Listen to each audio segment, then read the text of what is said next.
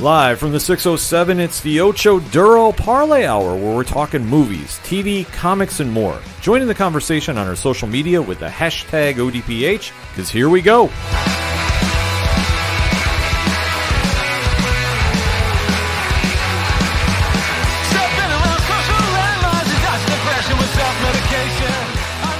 Welcome back to another edition of the ODPH podcast, better known as the Ocho Duro Parlay Hour. What is going on, everybody? Thank you so much for joining us this week. My name is Ken M. Joining me in studio, as always, you know him, the Star Wars expert of the ODPH panel himself, the one and only Padawan J. Hello there. Folks, we have a lot to discuss this week in the land of movies, TV, comics, and more, so definitely join in that conversation on social media. You can find all our accounts and so much more at OchoDuroParlayHour.com, and always remember, use the hashtag ODPH. And like we said, we have a lot to discuss this week, but no bigger story than this past week's Mandalorian episode, number 5 of Season 2, or Chapter 13, The Jedi. Directed and written by the one and only Dave Filoni. Mm-hmm. I guess he's kind of a good deal. Yeah, kind of a big deal. Kind of a big deal in his own right. So we are going to be talking spoilers because there's a lot to digest with this episode. Mm-hmm. So you have been forewarned. If you haven't seen it for whatever reason, I don't want to know the deal. I can't deal with it right now. Why the fuck have you not watched it? Some people haven't seen it. I'm not going to judge you about this. That's true. I'm just going to say you have been forewarned because we are deep diving into this and breaking down a lot because this episode warrants it, this entire podcast episode. So we are giving you fair warning now. 3, 2, 1. Pad, what did you think?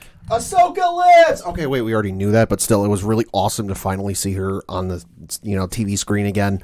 The last time we saw her was the series finale of Star Wars Rebels a couple of years ago. So it's been a little bit of a dry spell. I know there was a novel in there, that kind of took place after the end of Clone Wars, kind of what she was doing, but it's kind of been all quiet on the Ahsoka front, so it was nice to finally see her. I was a little, trepidatious. How is this going to work? This is a character I've seen, only in animated form. How is this going to look? How am I going to be okay with this? It lived up to my expectations, and holy shit, this episode had some information. This episode might have been the most important Mandalorian episode ever. Uh-huh. It might be. This whole season has just been a surefire, can't miss, must watch. Uh-huh. We've been deep diving into it each and every week, and for good reason, because The Mandalorian has delivered on all fronts. This, though, was the proverbial cherry on the sundae, because I honestly don't know how you top this unless you give Boba Fett back his armor and then he has a face-off with said Mandalorian. I don't know. Save that for Season 3. You could save it for Season 3 right now because I don't know if I can mentally handle it, but this episode had so much going on. It's dominated social media. We have to go deep dive into it because we finally pick up the story where the Mandalorian and the child, for now that's what we know him as, finally is making its way to the planet Corvus, where it's been located, that there is a Jedi that will help them raise the child, reunite him with his own species. And as we start coming to that planet, we do find out that not everything is what it seems. Right. We do see that there is somebody by the name of Morgan Elsbeth who is running the city of Caledon. Yep. That is trying to eliminate a threat. We don't know who this person is, just per se. We just know that her guards are trying to go hunt this person down and eliminate the threat. And during this time, we see one of the best introductions of a character, bar none. Pad, break it down for us. Ahsoka just comes in and starts opening up a can of whoop ass and taking names and not giving a what. Holy crap, I did not expect this. I don't think anybody did. I figured that it would be almost kind of like how we saw Luke Skywalker at the end of Force Awakens, where, obviously not in like the last 30 seconds of the episode, but I figured it'd be one of those things like he goes looking for her, maybe she's hanging out someplace. Who are you? I'm, yada, yada. I've got this child. I did not expect to see her, like, off the bat, coming in, kicking ass, and taking names. No, Rosario Dawson, who is perfectly cast in this role, came on the screen and took it over and instantly made everybody erupt with jubilation about this. She came in, great action sequences, demonstrating what Ahsoka does best, and that is just truly earning the fan hype that has been surrounding this character since it was announced that she was going to be joining the show. Because it had been getting leaked out, so we knew it was coming at some point. Yep. And give credit to Pat, he did predict it was going to be this episode as soon as he saw who was connected to it. Because Dave Filoni has had a long history and is integral to the creation of Ahsoka, so, why trust anybody else for that story than him? Right. So as we see the great introduction with Ahsoka taking out the guards and then disappearing into the woods, because we don't exactly know the full backstory at this point. Right. But then we get joined finally by the Mandalorian, who finally comes down and is going into town because he's trying to find Ahsoka, because this is where all the information he's been given thus far in the season, that these two are on a collision course to find each other. Now, once the Mandalorian makes it into town, he does come across Elsbeth. Yep. And Elsbeth is offering a very unique deal, which is, I thought was very interesting on how they set this up. Yeah. Because the Mandalorian is used to bounty hunting. So this was almost like a reflex to take a deal because he needs resources to keep going. He also just burned 1,000 credits on a piece of crap fix job on his ship. Right. So what he does is has this meeting with Elsbeth and is offered a spear in exchange for eliminating Ahsoka. Yeah. But this is no ordinary spear. What is it made of, Pat? Beskar. Yes, the sacred metal of the Mandalorian. Yep. So this is enticing enough to get him interested. Because he could always melt that down and make some more armor. Exactly. So this is a big deal for him and to keep going because obviously he's on a mission. But the target being Ahsoka throws him in a little bit of jeopardy because why is he trying to eliminate her? Yeah. And once they finally have the meetup, which was perfectly played up, we get a lot more information because when Ahsoka is hiding out in town, the Mandalorian does sneak there and says, I'm supposed to eliminate you, but I'm supposed to bring you the child as well. Right. During this exchange, we had one of the more, I will say for the reaction, it was mind-blowing, but was it really living up to the hype? That's the question I have to ask about this because Ahsoka figures out the real name of Baby Yoda and is Grogu, which some people are kind of mixed on. It's Star Wars. I mean, let's face it. One of the big villains in two-thirds of the sequel trilogy is 2 letters away from being called Snape. Yeah, their Star Wars names are weird. They're bizarre. They're odd, but it is what it is. It comes with the territory. Yeah. It just took me a while, saying, okay, is everybody going to start calling him Grogu? No, they're going to call him Baby Yoda for now to the end of time. You can try flipping name on characters, but, this is how it was introduced. Everybody knows Baby Yoda or the child. It's almost like how many AKAs can one character have? But then again, look at the hype of the series and the hype of Baby Yoda since it's debuted. Yeah. If you're any involvement with Star Wars fandom, you're hooked on this. So it's not going to matter what you call him because it's going to be the character. But thus, Ahsoka determines the name, drops that bombshell, and then explains about training as a Jedi. Ahsoka brings up that he grew up in the temple, and we kind of figured this, or you might have figured this because in season 1 it was mentioned he was 50 years old, and if you look up the Star Wars timeline and do some simple math around the Phantom Menace time. When he was born. So, I kind of figured he trained at the Jedi Temple, but you never know. They do slip through cracks. Look at Anakin. Right. But then trained many masters, but then she says when the Empire rose to power, he was hidden and then taken from the temple, and then his memory becomes foggy. And that kind of had me wondering, who the hell would have taken him? Because the list of Jedi who survived the Purge is real short. Right. Unless they create a new one, which, okay. Well, I mean, they have that liberty to do because obviously the Mandalorian, being in the timeline, you're allowed to kind of dabble a little bit because this is new uncharted water. So if they want to add somebody into the mythos, sure, as long as it makes sense. Albeit, though, if it's Jar Jar, I'm going to lose my mind. I'm just going to put that out there right now. But we do get the story of how this is connected to the Clone Wars and how the saga begun there. The mystery character, which I'm sure we're going to find out more as the season progresses, is going to be a big factor. Now, could it be somebody else that's added from Rebels? We don't know. Maybe. There's so much area that they can cover with this. We'll just have to keep speculating as it goes on. Yeah.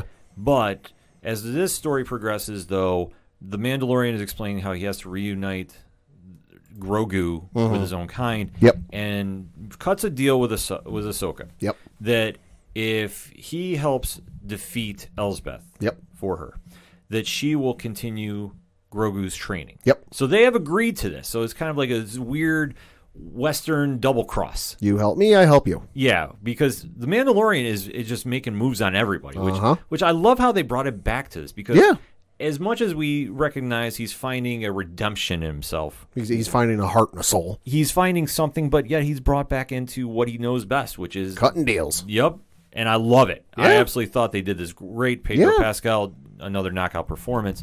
So once they start cutting the deal and he's leading the charge back to the guards, he is brought up against a certain bounty hunter who was introduced named Lang. Mm-hmm. So during this time, he's having a standoff because he's trying to free the citizens that are being kept, you want to say almost captive in the city of Kellan, which is kind of a weird vibe, but you knew something was going on. They didn't elaborate too much. Yeah. But if in a guarded castle, it almost kind of had this weird Latvian vibe to it. I had like a Kill Bill vibe to it. Yeah, like it was something weird about it. it. And I know somebody online made that comparison that like there's a scene in one of the Kill Bills that they almost mirrored identically in this episode where Ahsoka is getting ready to fight Elsbeth in the courtyard scene, that it almost like even to the background and just the way it's staged and what's there, it almost looked like a damn near replica of Kill Bill. Oh yeah, no, you can definitely tell the influence on there. The Kill Bill saga has definitely influenced this episode. Maybe that's why I dug it so much, because I do love that style of film. So seeing this big standoff and you're having the Western pace of who's going to shoot first between the Mandalorian and Lang, but then you also have Ahsoka taking on Elsbeth, which was a wild fight scene, too. One of the best they've done. Yeah. Because it wasn't exactly Ahsoka walked in there and just completely destroyed her. Yeah. No. It was something very unique. It was something we hadn't seen before on, live action. Obviously, it's been done in video games and such. But to this point, we've only ever seen lightsabers that have issue go up with other lightsabers. We've never seen them really go up against something that, like, bounces, the saber bounces off or just can't beat.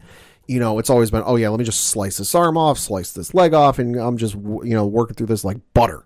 It was really cool to see. No, it was absolutely awesome. And obviously when you saw Ahsoka's lightsaber go into the water there, because they did have this standoff on like a semi-bridge, just the architecture in this was actually another character to this scene, because I don't think it would have had the stakes being so important and just had that just traditional standoff feel that you see in many westerns and kung fu films. Yeah. Which I absolutely loved. Like, I can't stress it enough. So as you're having the battle, Ahsoka finally gets the upper hand on Elsbeth, and then arguably another bombshell gets dropped. Yeah, didn't see this coming. Would you like the honors pad? She goes, the entire time she kept going, where's your master? Where's your master? Where's your master? And I'm going, okay, what is she talking, like Moff Gideon? Is she talking like another high up in the Imperial? That's who I thought it was. That's what I figured, yeah. No, she dropped the bombshell of all goddamn Star Wars bombshells. Where's Admiral Thrawn? Yes, which I about shit myself. I admit, not gonna lie, I marked out. I was like, wait, you're introducing, because we'll get into this next segment a little bit, the importance, but hearing that name get brought into this timeline, being acknowledged, was a huge deal. And if you're not familiar, like you said, next segment we'll kind of get into who he is and why it's a big deal, but this isn't a name that you just drop for shock value and move on. No, absolutely not. He has been named for a very specific reason. What that reason is, I don't know. But this isn't a name drop just for, oh, hey, they said, blank. Yeah, exactly. This is going to have ramifications going forward with the show. You thought Moff Gideon was a pain in the side? Wait till Thrawn comes. Yeah, this is going to be absolutely incredible to go forward with. But the episode, though, kind of wraps up a little bit after that, a little easy, because Mandalorian does take out Lang and freeing everybody, so it's almost like that weird happy ending. Yeah. But everything doesn't go as planned, because Ahsoka almost pulls a double cross, almost in this sense, because she refuses to train Grogu, because she is sensing that Grogu is so attached to the Mandalorian that her training won't do anything for him, even though they've come leaps and bounds just from the little time that she's worked with him. Sure, but and some people might have gone, oh, that stinks, why are you not doing that? But she's drawing off of her experiences, and again, we'll get to this next segment, but she saw what happened with Anakin. Yes. So this is going to play a bigger role down the road, too, as well. And plus, it makes sense for the show because, obviously, if Ahsoka did train Grogu and they took off, well, what's the Mandalorian going to do? Yeah. The series is over. I'll say it's like, why did Gilligan's Island, they never get off Gilligan's Island? Well, because then the show would have been over. Exactly. If it was that easy, it would just be one and done. Yep. Because you can only tell so many stories because obviously you can go in a very different direction if the Mandalorian is by himself being hunted by the Empire because he's already sunk that battleship, so he's got to just make sure he stays afloat just enough. So I feel like, and then if they stick together, Ahsoka with the Grogu and then the Mandalorian, then we're getting into like 90s comedy family sitcom territory. Yeah, it would just get weird and awkward, and I'm glad they didn't do that. But where they set this episode up, though, going forward is Ahsoka does say you need to take him to Tython, where he can go to the ancient temple and just have him sit there, and the Force will decide Grogu's fate. It will reach out to another Jedi that will train him. And also, the Mandalorian gets to go with the spear. Yep. So this is where we're left off going forward to episode 6. So, Pat, in closing of this episode, because like we said, we are going to deep dive into this a little bit more next segment and give you the background of why this characters were so important, getting name dropped, and what their involvement is with the franchise moving forward. But let's wrap this review up of the episode 5. Great episode, lot to digest and dig into with this one, and quite possibly the biggest episode they've done in the series yet, because the ramifications from this one are going to be felt for a long time. Absolutely. I honestly didn't think they were going to be able to top Bo-Katan. Right. Coming. I thought that it was like, okay, we've hit that. I know Ahsoka was going to get mentioned, wasn't sure exactly how this was going to play out, but for what the Mandalorian has done now in 5 episodes, you brought back Boba Fett, which has ignited the fan base. Hi, right here. You've also introduced Bo-Katan and gone in a little bit deeper into the Star Wars mythos with her. You now have introduced Ahsoka, which is a huge deal in its own right. And you also name-dropped Admiral Thrawn, which is not a throwaway line. No. You have really given some new life to the franchise, which we all know about episodes 7, 8, and 9, and you can have your feelings about them however you want. But for what they're doing in between, this has got the Star Wars community fired up. This has got the regular pop culture entranced because they're adding so much that we have seen, but yet they were giving a fresh take to it as well. Yeah, and I'm jumping in real quick. I know some people like myself who've seen Rebels were kind of wondering, because given the end of Rebels, where Ahsoka goes off with Sabine to find Admiral Thrawn, people are wondering, all right, where does this story fall in line with that? Typical Filoni fashion, he gave an answer and didn't give an answer. He did an interview with Vanity Fair, and they brought up specifically the end of the series, Rebels series, and where does this fall in line with it? And if this takes place after the series finale of Rebels, he said, quote, "That's not necessarily chronological. I think the thing that people will most not understand is they want to go in a linear fashion. But as I learned as a kid, nothing in Star Wars really works in a linear fashion. You do episodes 4, 5, 6, and then 1, 2, and 3. So in the vein of that history, when you look at the epilogue of Rebels, you don't really know how much time has passed. So it's possible that the story I'm telling in The Mandalorian actually takes place prior to that. Possible. I'm saying it's possible," close quote. So in typical goddamn Filoni fashion, answers the question, but also doesn't really answer it. Well, I don't think they want to. He's a master at this. Well, I don't think they want to give anything away because they want to leave the doors open as much as possible. That if they come up with a great idea, that they're going to run with it, and they don't want to exactly lock into a timeline where they can't get out of. Yeah. And I get, you know what, I fully understand that. But for everything they've done with this series, I'm not worried. No. I am like literally, do what you want. I'm going to be here. Yeah. Let's go. And Filoni is very well versed in answering these kind of questions that are big and have potential, implications for like the end of a series. He helped created the character Ahsoka, and then for 5 years, because 6th season didn't come until it was like a year or so after, and it was on Netflix. But for 5 years, had to deal with getting asked in every interview he did, does Ahsoka survive? Does Ahsoka survive? Does Ahsoka survive? Because Clone Wars takes place in between episodes 2 and 3. Everyone knows she never shows up in episode 3, so everyone kind of just assumes she died.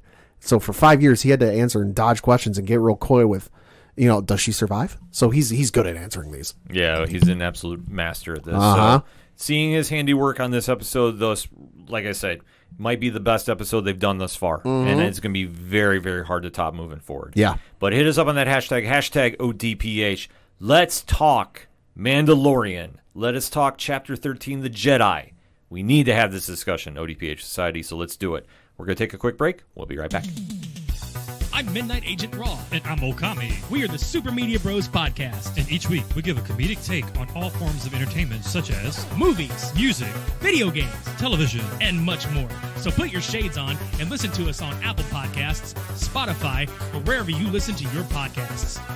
Shades on. We're on.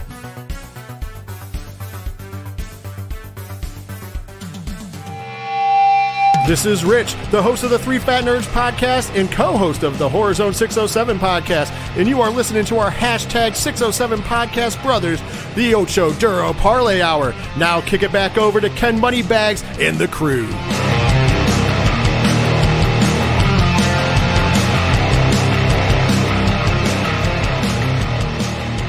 Coming back for another segment on this edition of the ODPH podcast, and we are going to be deep diving into the new characters introduced on The Mandalorian, because we tried doing it during the recap. I think we've gone on like a super long tangent, and I don't want to lose you on this, because the two characters introduced are big deals for various different reasons. But Pad, why don't you kick us off? Let us go first with Ahsoka Tano. Yeah, so Ahsoka Tano was a character who debuted in the, I believe it was 2008 Star Wars animated film, The Clone Wars. And it was this kind of weird thing where it was like, oh, the Star Wars is coming back to theaters, but it's animated. And it was like, okay. And little did I know it would usher in this mega, animated series that would come to dominate a lot of Star Wars culture over the next, decade or so. But the film starts off where it's Anakin and Obi-Wan in the middle of the Clone Wars, because the movie and then the series, like I mentioned last segment, take place between episodes 2, which is Attack of the Clones, and then episode 3, Revenge of the Sith. So right in the heart of the war, right in the, the big part of the war, they're on this planet, they're fighting the separatists and they're in a big battle and this and that. And they get done, and Obi-Wan makes this mention that he's requested a new Padawan, and I go, oh shit, he's taking on a new Padawan. This is kind of big, and this drop ship comes in, and this little girl steps off the ship, and she goes, oh hi, I'm here, for Master Skywalker, and Anakin goes, what? Like, no, you're supposed to be Obi-Wan's Padawan, and she goes, no, Master Yoda specifically told me that I was your apprentice. And he goes, I didn't want this. I didn't ask for this, So it kind of develops from this, they kind of, and throughout the movie, you see that they hate each other. They don't really get along. He didn't want this. And it goes from this, place of, neither really sure they want to be there. I think at one point in the film, she actually says she's willing to go back and get reassigned to a different master. But it goes from this, they don't really like each other aspect to, they can't, they develop such as I don't want to say live without each other, because that gets weird because Jedi. Yeah. But, they care about each other, as brother and sister, and they develop that deep bond to the point where, spoiler alert, when Ahsoka leaves the Jedi Order in season 5 of Clone Wars, he's begging her to not go. That like you can just tell it's killing him, metaphorically speaking, that, to see her leave, that he just doesn't want her to leave. Yeah, it's always something that the connection they have is so big, is its own storyline in its own right. Yeah, that I know they didn't even really deep dive into that on The Mandalorian. They did kind of like tease a little into, if you really want to stress it, but they didn't really give you enough that you're like, okay, this is overshadowing. Because even when she was referring to Yoda on the show, because she said like, this is the first time I've seen, or this is not the first time I've seen a creature like this before.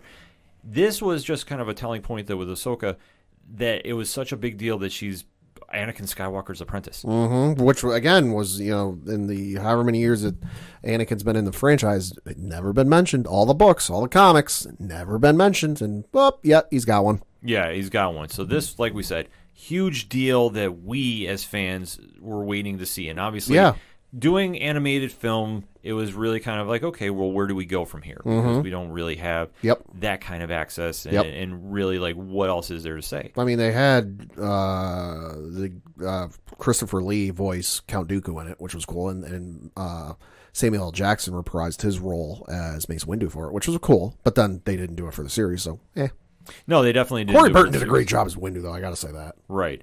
But as we saw, the character just absolutely won everybody over. Yeah, it was one of those things that I very specifically, when the movie was getting ready to come out, I was sitting at work one day and there happened to be a copy of, I think it was like a weekend edition of USA Today sitting there. And because it was Star Wars, it was like on the front page of the USA Weekend Edition or whatever the heck it was. And they were talking about this new character that got introduced for Star Wars, and it was Ahsoka. And just immediately, like, the headline was, is there a new love triangle in Star Wars? And I'm like, ew, no. Yeah. It went from those, fans were, I don't want to say necessarily like spewing hate and vitriol against it, but they were very like, I don't know how I feel about this. I'm not okay with this, to, you go read back to interviews, Ashley Eckstein, who voiced Ahsoka for both Clone Wars and Rebels.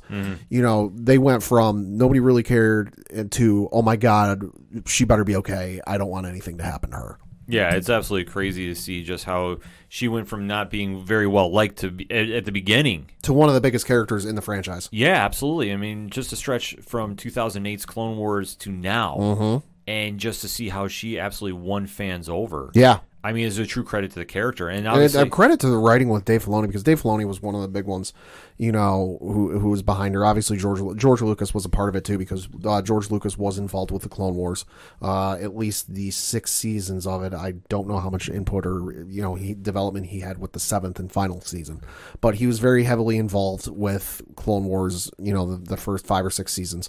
But he wanted it. And Dave wrote the entire character's story. It's just one of those things that it was really cool to see. Yeah, it was absolutely dope to see. So now that we have the Mandalorian introducing a live action Ahsoka, is a huge deal, and perfect casting too. Like we can say with Rosario Dawson, who has absolutely embraced the role. In fact, it was fan casting coming to life. Yeah, folks had been, even before they announced that Ahsoka would be on Mandalorian, and fans will always do this, they animated show, they cast somebody as a live action version. And it was funny because I was reading in an interview that both she and Dave Filoni did with Vanity Fair. There's actually a really deeper connection to it too. When Rosario Dawson started acting, her grandmother suggested that, listen, if you're going to do this, you need to study it. So she got sent to an acting school.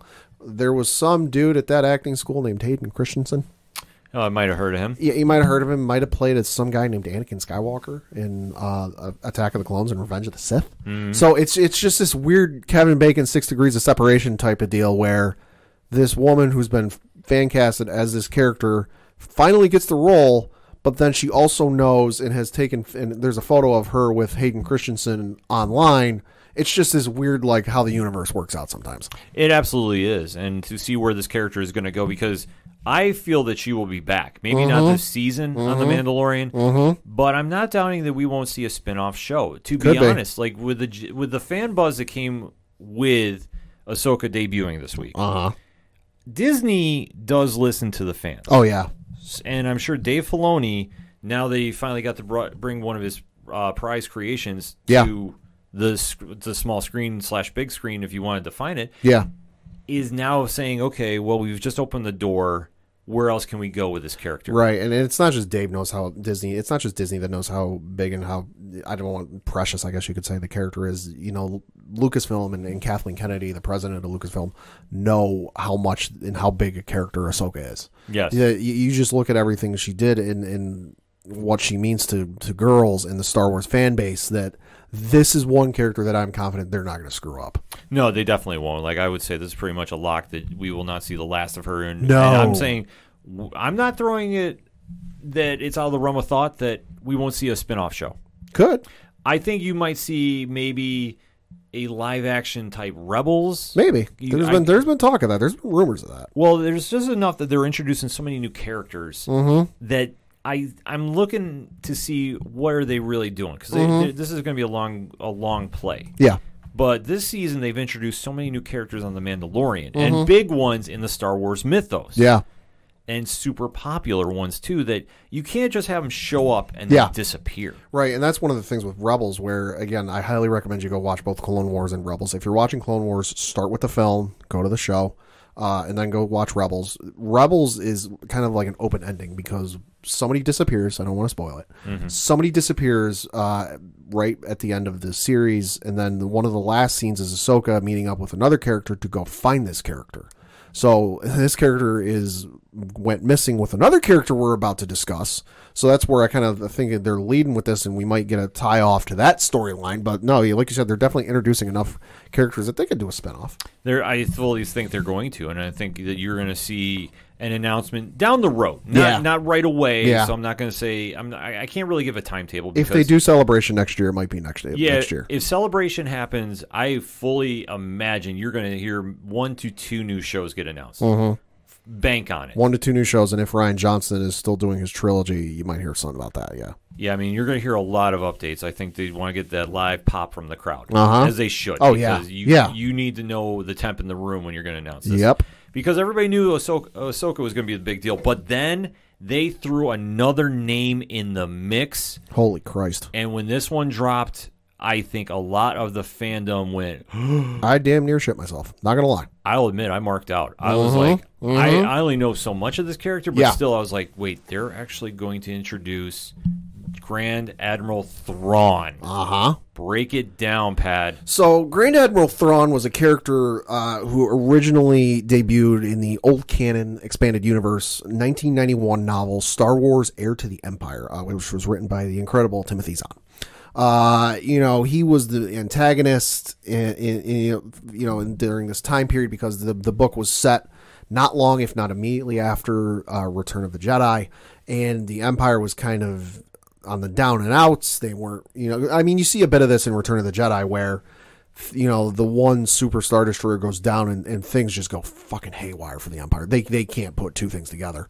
So in comes Thrawn, who's this red-eyed, blue-skinned alien from the unknown regions of the universe, because that's the one thing with Star Wars. Through old canon and new canon, there's this big old chunk of the universe that just hasn't been explored, and ain't nobody dare go near the damn thing for whatever reason. He's a part of this race called the Chiss, that, like I mentioned, blue-skinned, red-eyed. They lurk out there. His people have formed the Chiss Ascendancy, and it's an oligarchy ruled by a handful of families. He was in a low-class family, but he kind of builds himself up, and he's this master tactician, and he eventually makes his way and joins the Empire and becomes, Grand Admiral, and he's this huge thorn in the side of just the good guys and the New Republic during the old canon. Yeah, he has definitely been thrown around in the canon talk of Star Wars fandom that this is a big deal to see him get introduced. So he is fully here. So all the stories now that are tying him in are going to be brought to the small/big screen, because I consider Disney Plus is just a spinoff of the big screen. So that's the way I treat it. So that's why I'm saying small/big. And to see Thrawn get introduced and being the new major antagonist is such a monumental deal. Yeah, because like I said, if you want to learn more about Thrawn, watch Star Wars Rebels from season 2, I think it was. No, season 2 or 3. I forget which one it was he debuted. Watch from season 2 or 3 through. They're playing checkers. He's playing like 9-dimensional chess.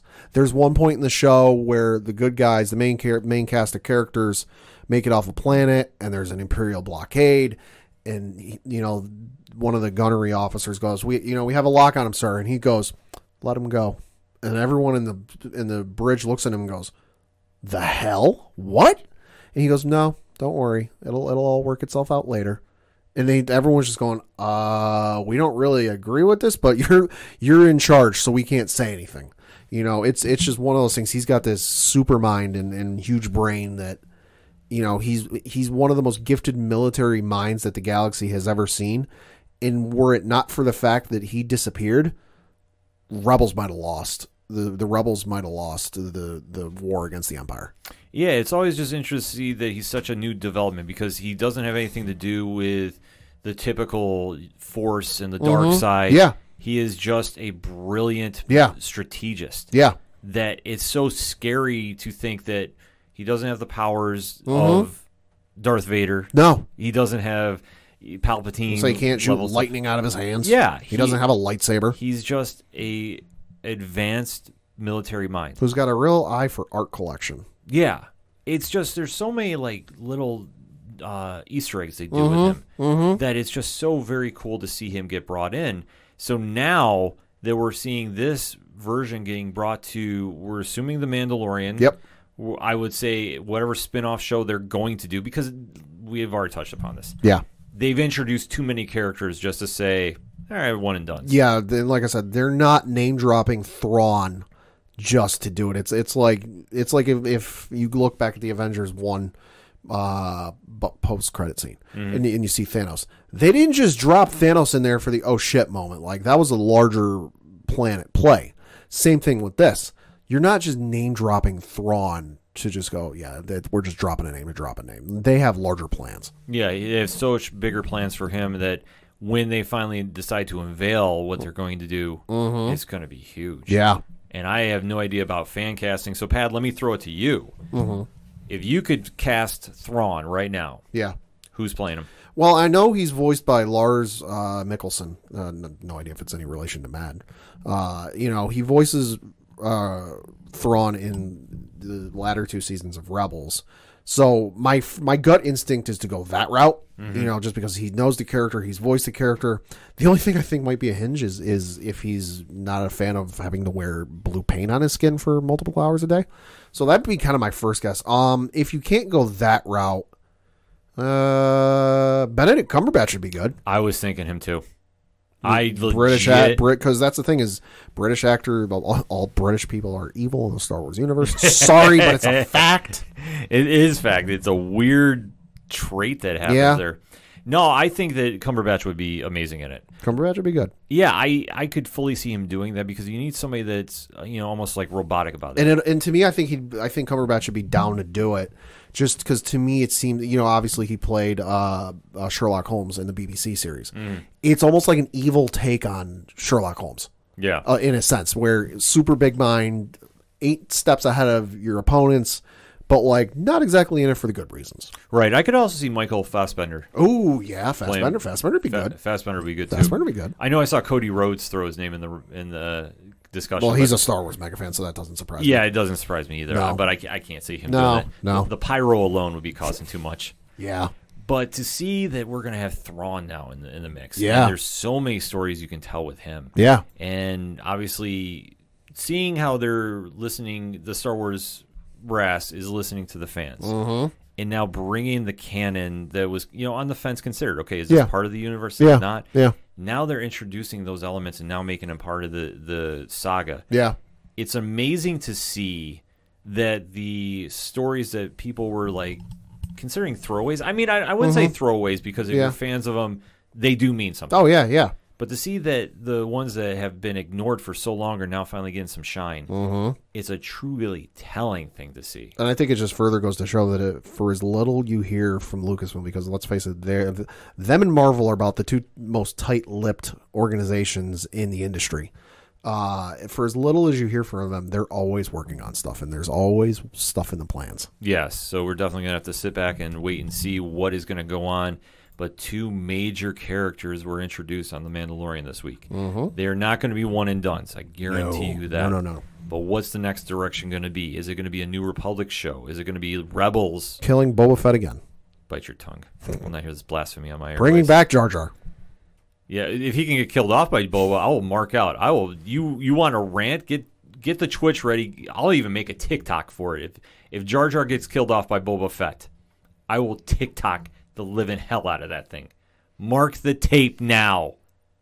But definitely let us have this discussion online on our social media accounts. You can find all of that and so much more at OchoDuroParlayHour.com. What is your thoughts about Ahsoka and Thrawn getting introduced to the mass Star Wars universe? Let's have the discussion, shall we? We're going to take a quick break. We'll be right back. Are you tired of watching the same old awesome movies? Are B-movies more your style? Then the folks over at They Call This a Movie have you covered. Join us every Thursday as we review the worst of the worst in sci-fi, action, comedy, and more. We are available on iTunes, Stitcher, Spotify, and Podbean at theycalledthisamovie.podbean.com. They Called This a Movie, testing the strength of friendships, one terrible movie at a time.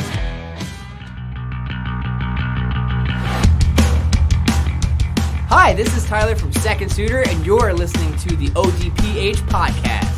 I want you to get it. I want you to understand. I'm doing the best I can, but not as good as I want to be. I just want to get it.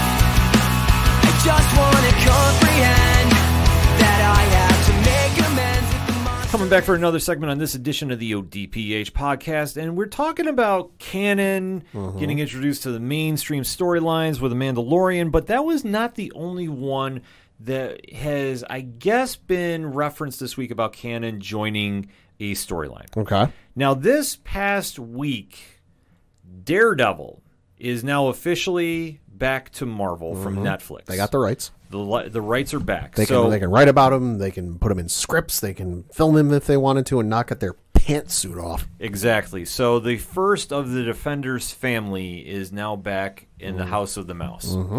And this has now reignited the hashtag Save Daredevil campaign. Now, if you're not familiar with it, once Netflix had canceled Daredevil, there is a very vocal fan group that has immediately jumped on with the hashtag Save Daredevil. And what they were pushing is for Marvel, once they got the rights, to bring back everybody that was involved in the first series. So Charlie Cox coming back as Matt Murdock, Vincent D'Onofrio coming back as Kingpin.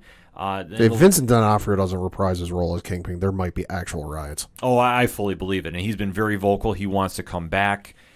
Charlie Cox has definitely expressed he would love to come back. And the fan base has now been becoming very vocal. Yeah. And this is one thing I love seeing about fans when they're not being toxic, but they're just saying, we want our show back. Yeah. Because Daredevil, for what it was on Netflix, was the best Marvel show they've done. Yeah.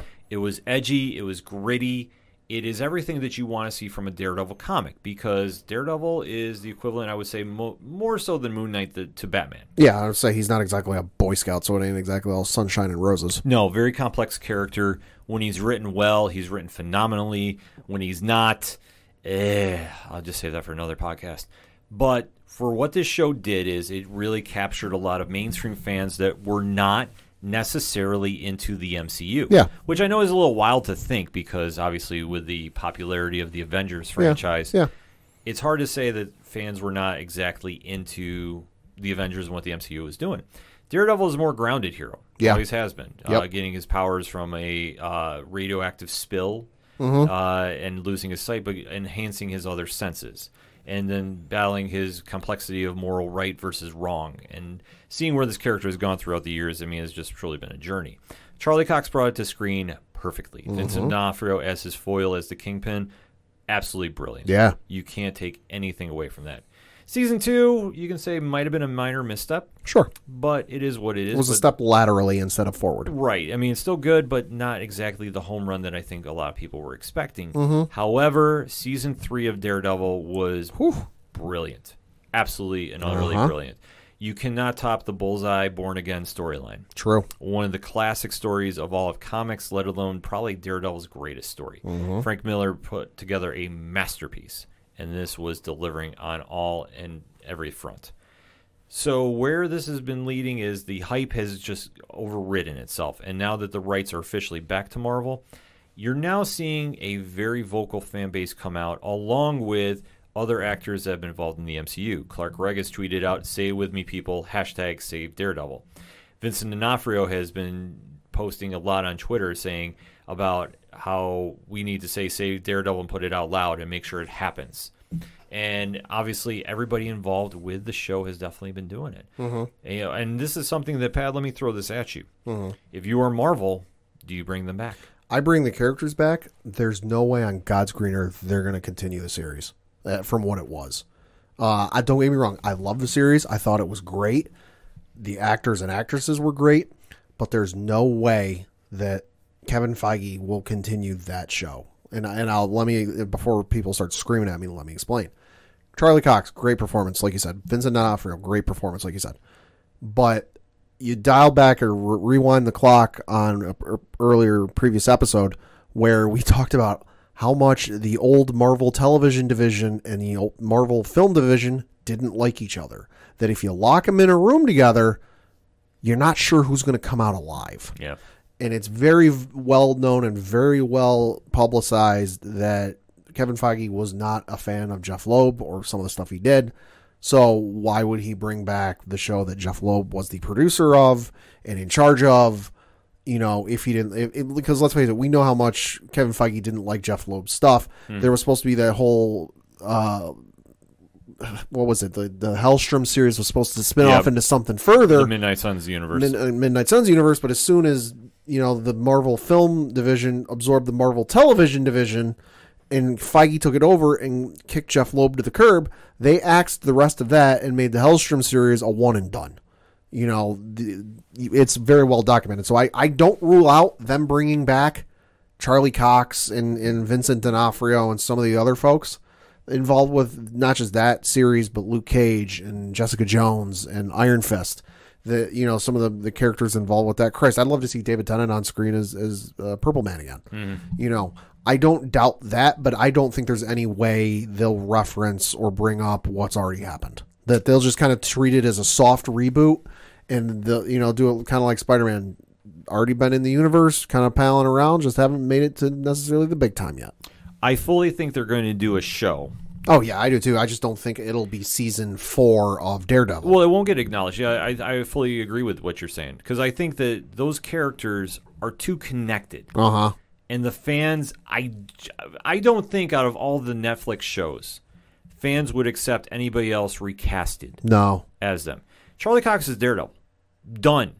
Vincent D'Onofrio is the Kingpin. Yeah. Anybody else playing those roles, it just would not mesh. No. You can't. It's hard because it's not like in the position they were with Spider-Man where Amazing Spider-Man 1 and 2 kind of left a sour taste in people's mouth. Fantastic Four, the 2015 version, I don't even have to say anything. Exactly. X-Men, mixed taste, some good, some bad, but that's relatively easy to do. Obviously, exceptions being Professor Xavier and Wolverine, but, the rest of them, it's very easy to recast. It's very easy to recast Mr. Fantastic, Johnny Storm, Sue Storm, and then Ben Grimm, because let's face it, the 2015 version was a hot pile of garbage. Yeah. Everyone wants to get the taste out of their mouth of that movie ASAP. It's not as easy as with Punisher, Jessica Jones, Luke Cage, Iron Fist, and Daredevil because those series were very much liked. Obviously, some of them, had their criticisms and fans weren't as, big on them as other ones, but still, people liked the performances. So I think they have to bring them back. I think they absolutely have to. And I think for Daredevil, I would not doubt that they get their show in at some point. Yeah. I think that if it's just they won't. It'll be a soft reboot. It won't reference anything that's already happened. Oh yeah, no, they're not going to touch upon it. They're just going to go on like business has just happened. Mm-hmm. That I think is a smart move because the one thing about Daredevil is even after Born Again, there has still been some great runs with that character. And just thinking off the top of my head, I mean, you can even write this in that Daredevil rose and out of. I don't want to say the ashes, but he rose. You did. I mean, you could say it. Well, he rose. He wrote. Well, yeah, no, but he rose out of a need for heroes after the events of Infinity War, where you think there's that 5-year gap where we saw how New York looked in Endgame, where you got to imagine things were real bad and real down and out, looting stuff and going nuts and just a general sense of chaos and craziness that.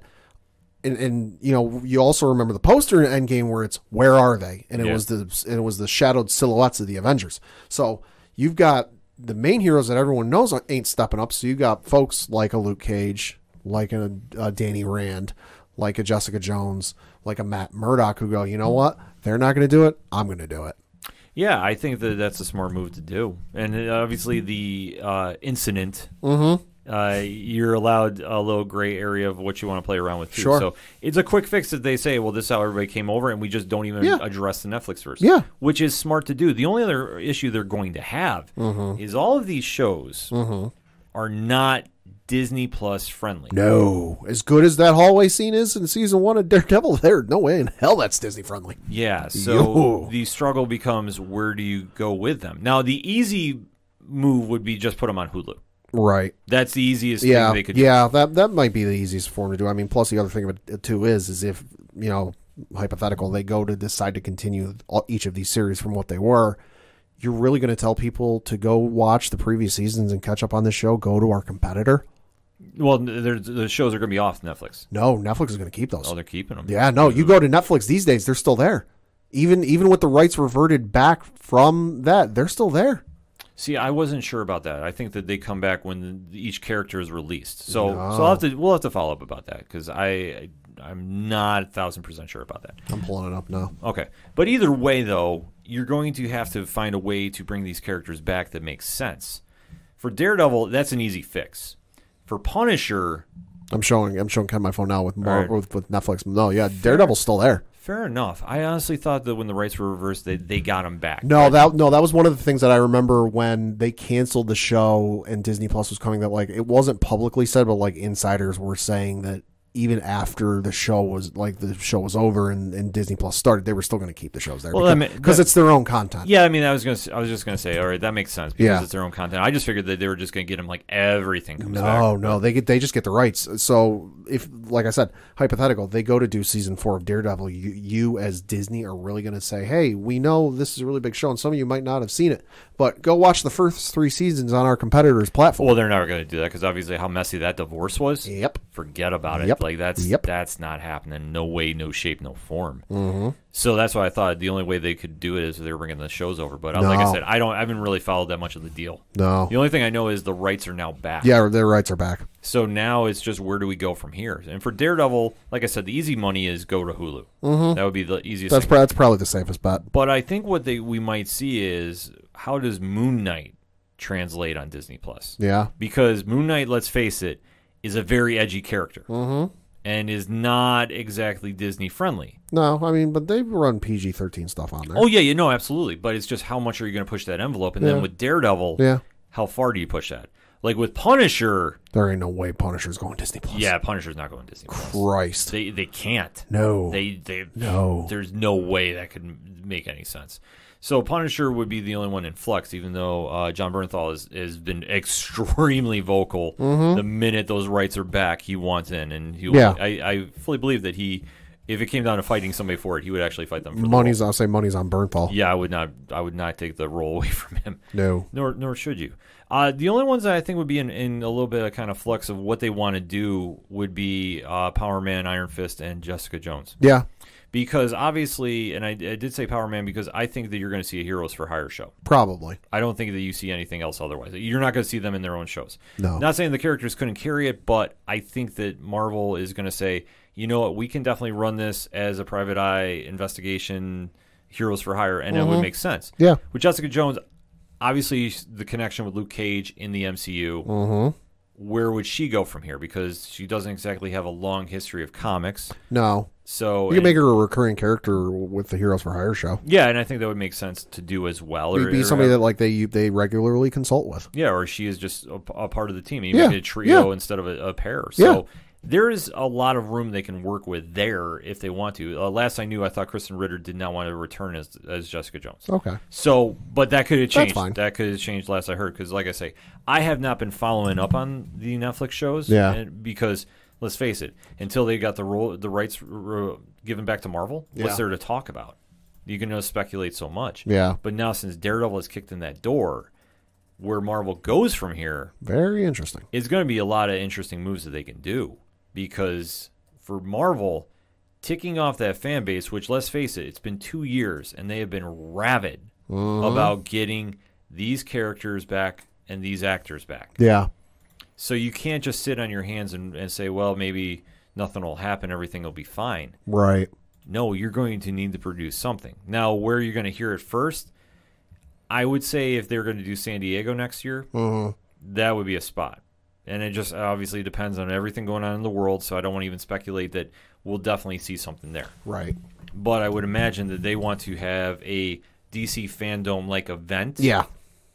San Diego Comic-Con would be perfect if that is going to be the case. Yeah. But then again, we have to see where we are in the world. Yeah, and it's going to be a while before we see anything. I mean, obviously, we know Phase 4 is in ink. We know it's coming for Phase 4. I would imagine that Phase 5 is probably half to 3/4 in ink. The remaining half or quarter of it is in pencil. You know that they got that figured out pretty much well, so we may not see anything with this universe, and that may be by design because I imagine that whatever Feige has planned, that he wants to have all the pieces back before he starts going. It doesn't make sense to drive a car if you only got, one wheel. That may be by design, so that it may not be until maybe phase 6 before we see anything. Yeah, I mean, it's not to say that it's all the realm of thought they wouldn't jump something. Right. Because they have done that in the past. And obviously with the schedule they have coming out for 2021, in theory, if everything is still coming out, right. I mean, they're going to have such a stacked year that it's not to say it's completely out of the realm of thought to do this. Right. But until then, Disney is going to have a lot on their hands to do. Mm-hmm. I know that there is an online petition that Vincent D'Onofrio has been asking fans to sign for this. Sure. And according to comicbook.com, as I'm reading right now, 370,000 signatures. Ooh, and counting. That's a lot. So we have to wait and see. But if the fans are being this vocal about it, this is where they need to do. So it's anybody's guess to do. I know Vincent D'Onofrio tweeted this out, so I'm going to see if I can find the tweet in between segments, and we'll post it on our Twitter account as well at OD Parlay Hour. But a lot to digest if this is going down, but since the Netflix Defenders universe might be coming home, what's the next phase for them? Hit us up on that hashtag ODPH and let us know what you think. Are you excited to see Daredevil and company come back to the MCU, and what do you think is the fate of their show moving forward? Let's have that discussion. We're going to take a quick break. We'll be right back. Hey, this is Brian Wolf from Fair City Fire. You are listening to ODPH, the greatest podcast in Binghamton. Woo!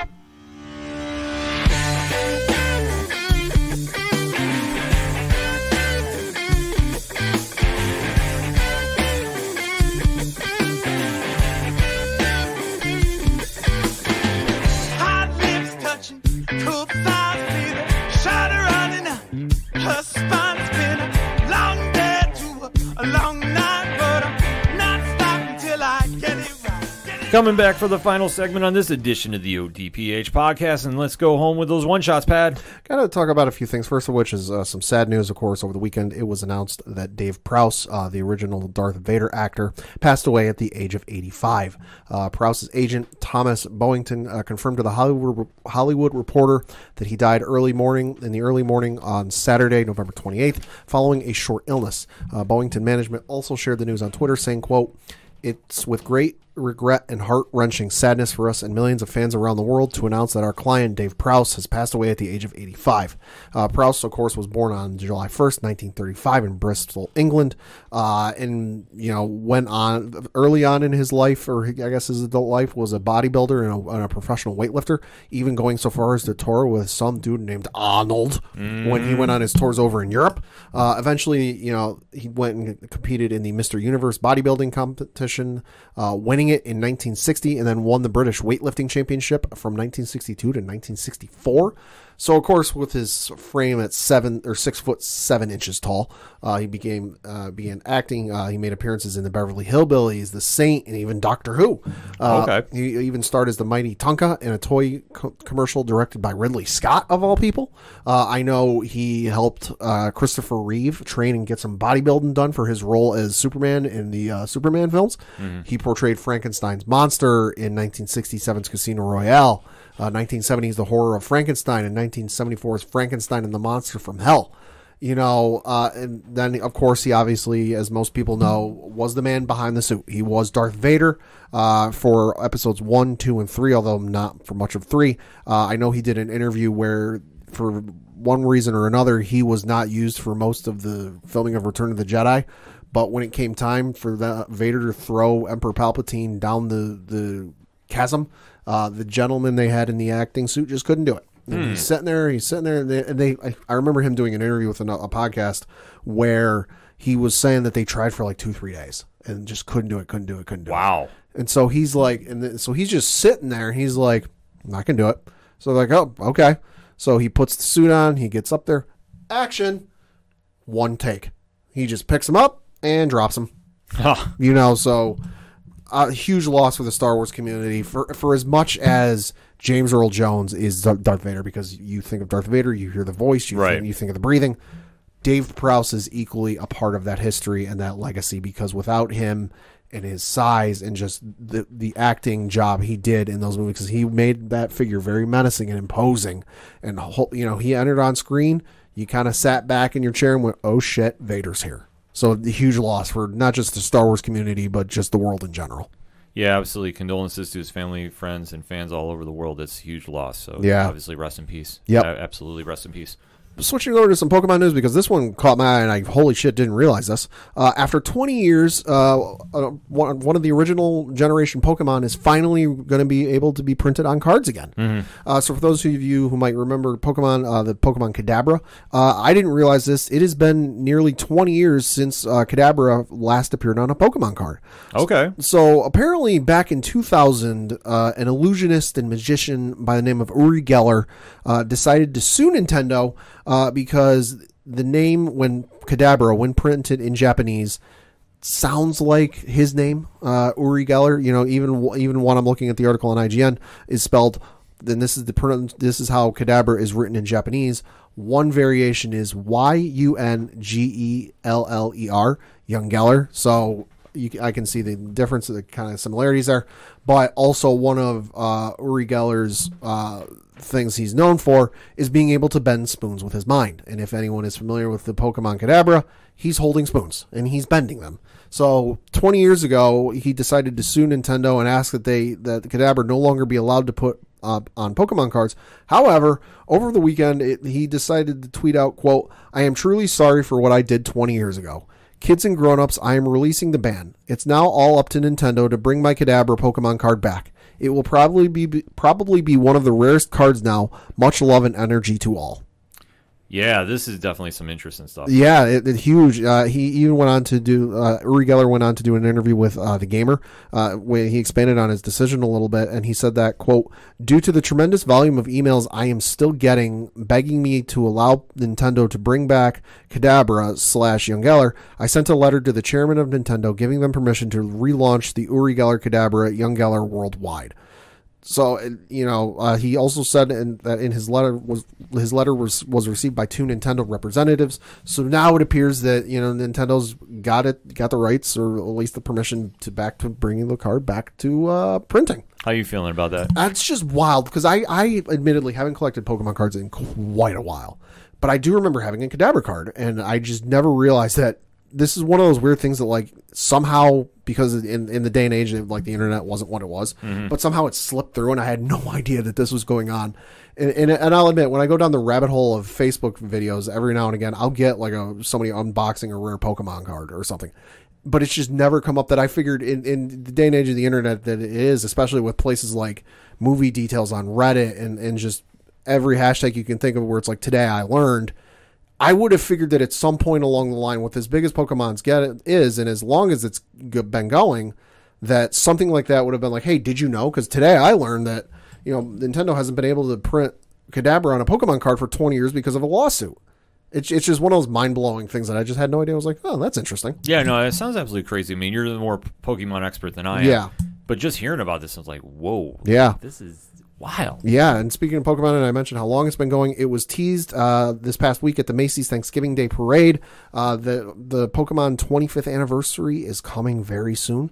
Pokemon Red and Green, of course, the original 2 games that launched in Japan, launched on February 27th, 1996. So we're just a couple of months away from the 25th anniversary, and Lord knows, when it's an anniversary for Pokemon, they never half-ass it. They go all out. I don't know what they got planned, but they did put out a new logo during the during the Macy's Thanksgiving Day Parade, where there was like an army of Pikachus, and I was kind of wanting. I dropped the ball. I wasn't playing the Imperial March when they were walking on screen, because if you haven't seen that video, it's funny. But they did have a bunch of Pikachu costumes there dancing, and they did unveil a new logo, which I'm showing Ken here. Of course, Pikachu's silhouetted face, but instead of having the trademark red circles on his cheeks, it is a 2 on one side and a 5 on the other side. So the Pokemon Twitter account did say our Pokemon 25th anniversary celebration kicks off in 2021. Stay tuned for more details, close quote. So if you're a big Pokemon fan, rip your wallets. Yeah. Not like tear them in half, but like RIP your wallets. Yeah, they're gone. They're gonna go big. Yeah, it's so wild to see. Like, I'm sorry, like I'm watching the video Pat is showing me here, and I'm like, has it been that long? Yeah, hard to believe that what started out as this simple card game and video game, and even an anime, is still going 25 years later. I will admit, I didn't think it'd be going this long. Yeah, no, neither did my parents. I never thought it would go this far. No, I really just didn't. Wild. But seeing it happen live, it's like, yeah. Yep. Switching over to some movie news. It's being rumored that Godzilla vs. King Kong may go to HBO Max after Netflix's failed $200 million offer. Yeah. I'm sorry, just wrapping my head around the money getting thrown around for this and, Yeah. and seeing it get denied. Take it away. I'm sorry, I didn't mean to jump. Yeah, so this is according to the Hollywood Reporter. The negotiations are reportedly underway to shift the franchise movie to streaming. The outlet has heard from various sources that Netflix made an offer of more than $200 million to bring Godzilla vs. King Kong to its streaming service, but Warner Media blocked the deal while preparing an offer of its own for its streamer HBO Max. Close quote.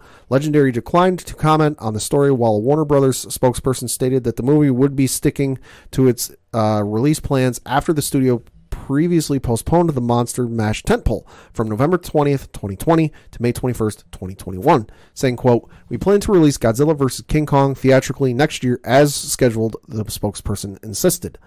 However, the outlet noted that Warner Media CEO Jason Kilar and Warner Brothers chairman Ann Sarnoff are reviewing the options and trying to figure out an offer for a streaming release on HBO Max that, in theory, also includes a theatrical component, similar to the revised release plans for Wonder Woman 1984, which, as we know, will be in theaters and HBO Max on December 25th. So, very interesting news. I know this is one that they want to get out. This is a big movie for them. And with the reports and kind of rumors that, Wonder Woman 1984, once it's on HBO Max, it's not going to be permanently there. Not even with, like, the kind of doorway, swinging circle doorway format HBO Max has, that it's just going to be on there for a limited time.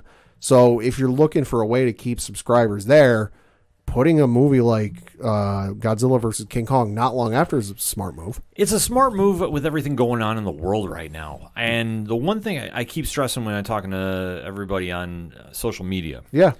Look, it's going to debut on HBO Max, but there's no way this is not going for a big theatrical release when everything is in a good place. Mm-hmm. Same thing with Wonder Woman 84. Like, look, this is the state of the world we're in right now. Yeah. If Warner's really wants to push HBO Max, and we have been very critical of them doing such because their subscriptions have not exactly been lighting the world on fire. Nope. If they want to do this to entice people to check out their streaming service, more power to them. Yeah. I have no issue with this. I'm not complaining about it. Yeah, does it suck? Yeah, it does. But you know what also sucks? I haven't been able to go to a movie theater since March. Mm-hmm. But I deal with it. So the last movie I saw in theaters was Birds of Prey. Yeah. And that was February. Yeah, for me it was Bloodshot. So that being said, the fact that we have to wait a little longer, we're still going to get new content, which is great. Mm-hmm. I'm all here for it. Yeah. Is not a bad thing. But for everybody is like, well, it's not going to come out in theaters. Look, it's going to come out at some point. Mm-hmm. There's no way you do a big monster movie like Godzilla versus King Kong Yeah. and you don't have it on the big screen. Mm-hmm. There's no way. Even if it's a limited release in the theaters. Yeah. If you're really that big diehard Godzilla fan or King Kong fan, Mm-hmm. you're going to go to a theater. Yeah. End of story. Same thing with Wonder Woman. That if you are that big of a fan and you claim that you rep DCEU all day, every day, you're going to the theaters. Mm-hmm. So everybody just has to wait a little bit longer to do it. Yeah, yeah, and like we said, they want to put more eyes on HBO Max because, like they said, the subscribers haven't been exactly what they want. But like I said last week or a couple weeks ago, there's a lot of great stuff on HBO Max. Like just added this week because it's the first of the month, they added Gladiator. And this is to HBO Max. Gladiator, Shawshank Redemption, Hot Fuzz. Looking through the list, Wrath of the Titans. Let's see, what else did they add? I saw Final Destination 1, Final Destination 2. The Blind Side just got added to that. Project X just got added. So that's just a few of the things they've added and on top of what's already there. So it's a great catalog, but just, the numbers and the eyes aren't there like they would like. Right, but give it time because they needed original programming to really entice somebody. Yeah. The Flight Attendant just came out. I've heard very good things about it from people. So I need to go watch it, so I just have not had time to. I still got to see the final episode of The Undoing because holy shit, that it's a miniseries. If you haven't seen it on HBO Max, because it's on HBO, 6 episodes. Hugh Grant and then Nicole Kidman are the two main folks in that show. Also, Donald Sutherland is in it. Oh, sign me up. Holy shit, it's good. Like, even Travis Scott, the rapper, has watched it, and, like, it is real damn good. Yeah, I've seen him and talk about it a little bit too.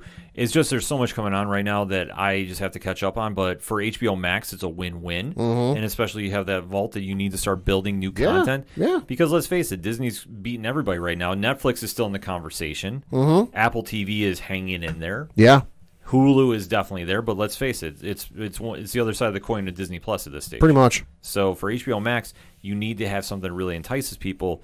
Once your original programming starts coming, that's what's going to really hook people. And like I said, so far I've heard nothing but positive reviews of The Flight Attendant. Okay. So definitely want to check that out when I get some time. But right now, I am actually hooked on Marvel 616. Okay. I have to watch that. I'm hoping to review that for next week's episode. Okay. So definitely stay tuned for that. Yeah. But for Godzilla, hey, we just have to wait a little bit longer for him to see him and King Kong tear it up on the big screen. And then lastly, a little quick update to a story we talked about a couple of times.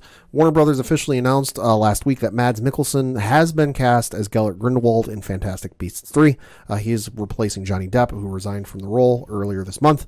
Mikkelsen, who of course was in Rogue One, Hannibal, and Doctor Strange, just to name a few. James Bond as well. Christ, I'd be here all day if I tried to list every major movie he's been in. Yeah. He does join a cast that includes Eddie Redmayne, Catherine Watterson, Dan Fogler, Alison Sudol, Ezra Miller, Caleb Turner, William Nadlam, Poppy Corby Tooch, Jessica Williams, Victoria Yates, and Jude Law. And we should note there are Fantastic Beasts 3 currently scheduled to open July 15th, 2022. Very, very interesting. I think he can pull it off. Obviously, it's not the same actor, but Mads does have a little experience playing villains. Obviously, playing the role of Hannibal Lecter in the prequel Hannibal.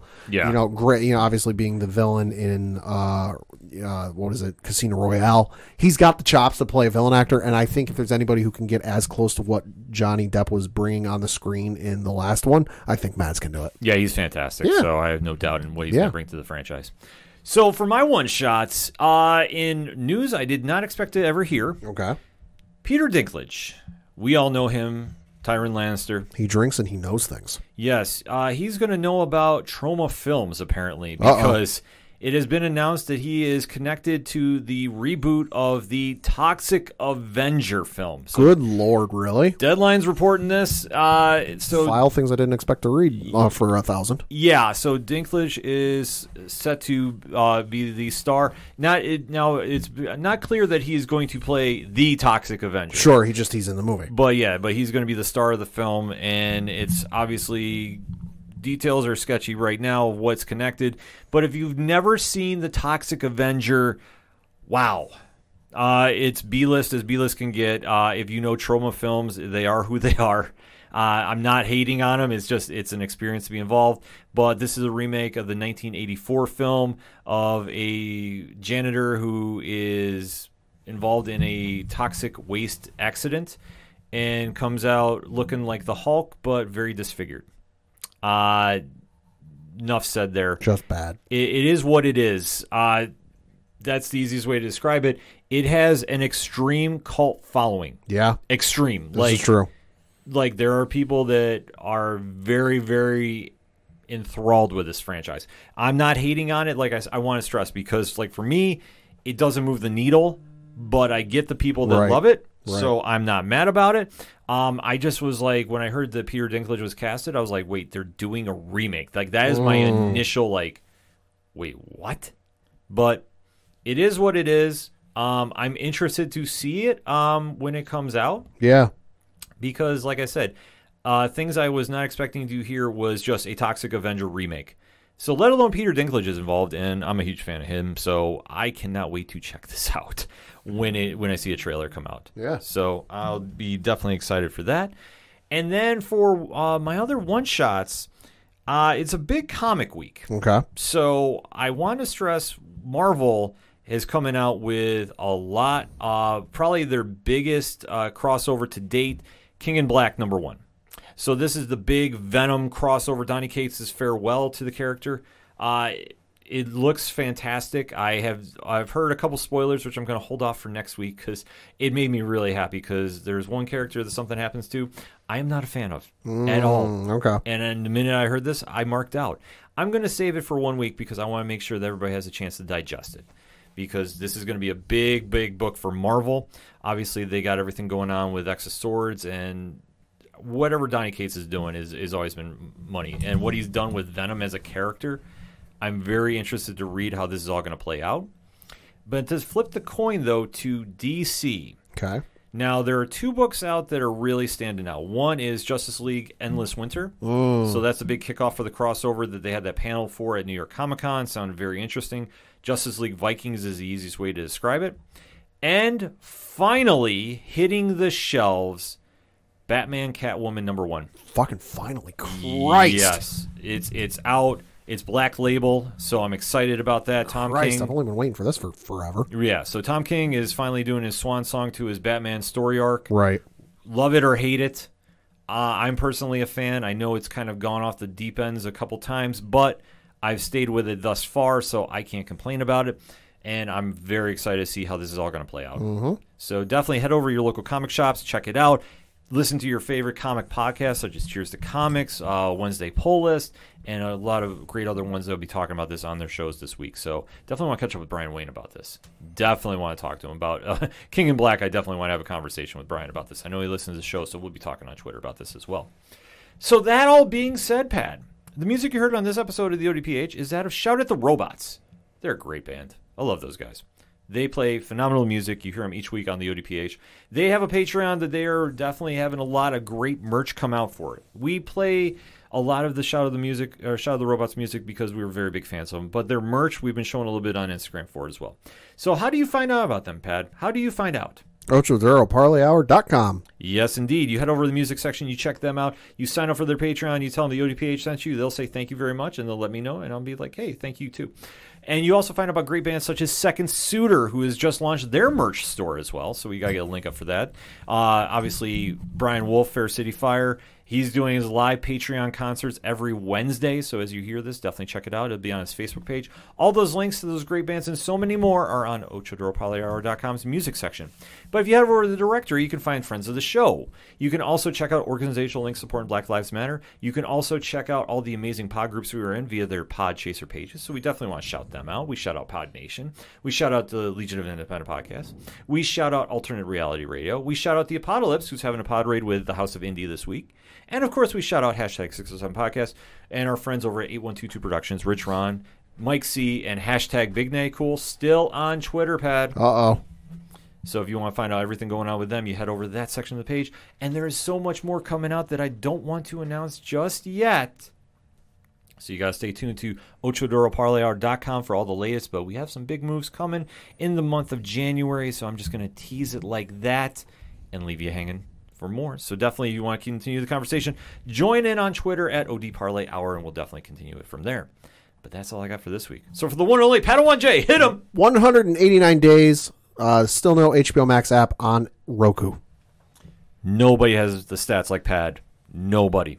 I'm your host, Ken M. Thank you as always for listening to the ODPH podcast, better known as the Ocho Duro Parlay Hour. See you next time.